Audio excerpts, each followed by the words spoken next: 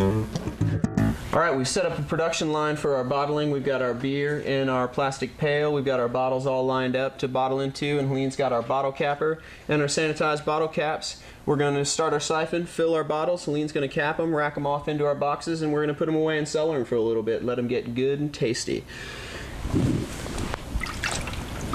So we sanitized, we rinsed and sanitized our siphon from earlier. We put our little tip back on our pipette that works up and down to fill the bottles and regulate flow, so we don't need to cap either end. When you grab this, you want to get your hands down in a little bit of sanitizer.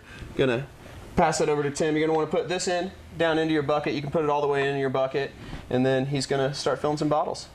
Of course, we're gonna get rid of this first bit of bleach water into a glass.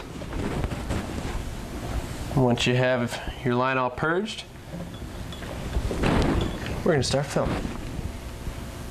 The advantage to using this is you fill from the bottom up, which reduces foam greatly.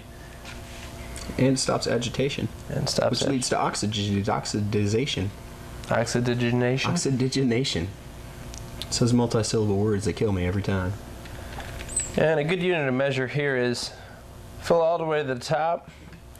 That way when you take your pipette out, you have enough headspace. And the headspace is going to be really important because this is where your CO2 is going to build up from your natural carbonation. Okay, I'll take this first bottle. Here's my bottle catheter. Bottle catheter? Catheter, that's what you said it was called, right? We have a magnet on this, so my cap's going to stick right to that. Put it on there, right on top. Push down, pull back up, and it's on there. Into the box she goes. Yeah, this is the fun part.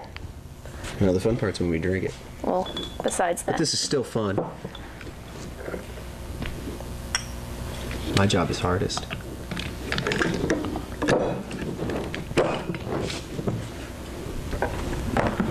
Live out your personal dream of being Laverne and/or Shirley.